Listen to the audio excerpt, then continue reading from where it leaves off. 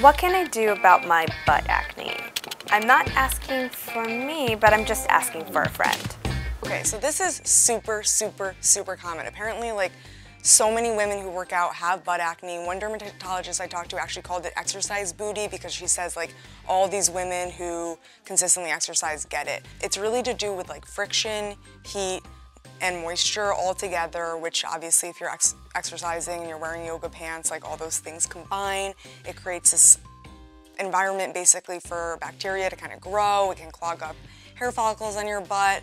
And it's just like a perfect storm that allows, you know, acne and stuff like that to thrive. Choose a bottom that's super, super breathable and something that like feels comfortable too. It doesn't feel too irritating. Second, you can start washing with a benzoyl peroxide body wash and specifically like on the butt area.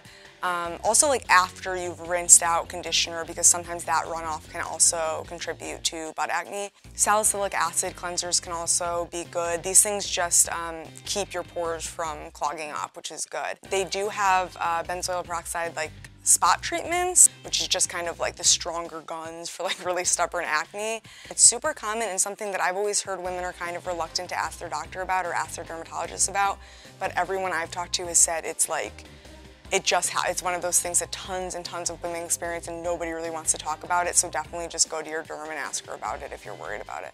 Hi, I'm Khloe Kardashian and you're with Shape.com.